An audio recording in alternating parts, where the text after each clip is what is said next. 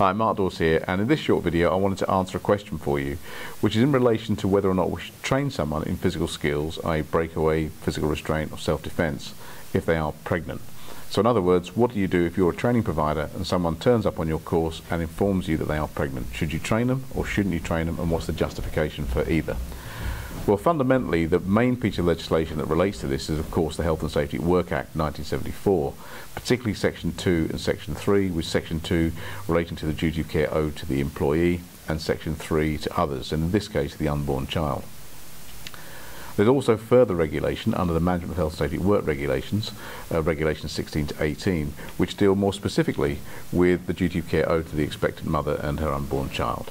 Now, you can find out more about this more specifically and read everything about this just below this video in the text that I put there for you, so you can actually look at that in a second if you wish.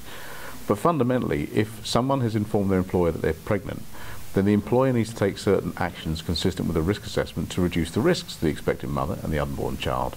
And this could be rearranging her work so that she's no longer exposed to the risk. It could be actually, putting her into a different area of employment, or indeed even suspending her from work until such time as the health and safety to her and the child is no longer a risk, which will probably and normally be after she's given birth. Now, in relation to this, there's also issues here regarding discrimination, because of course we can't discriminate against someone just because they're pregnant. But the fundamental thing is making sure that everyone is safe. That's the key principle. And once again, if you look below the video, there's a lot of information there about this. One of the things that, for me though, that I think is a key factor is, why would an employer in the first place be sending a pregnant woman on a breakaway or a restraint or a self-defense course? Because the only reason they would be doing that is because that person is at risk and therefore needs either skills to disengage and break away from someone, or is going to be expected to physically control someone who may be presenting behaviour that challenges or being aggressive or violent.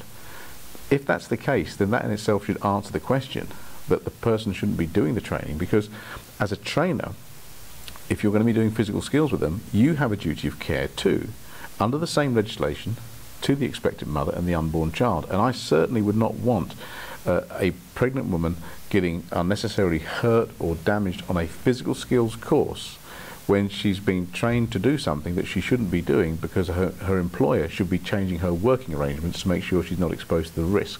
So I hope that makes sense to you. If it doesn't, get in touch, drop me an email or respond to this blog post.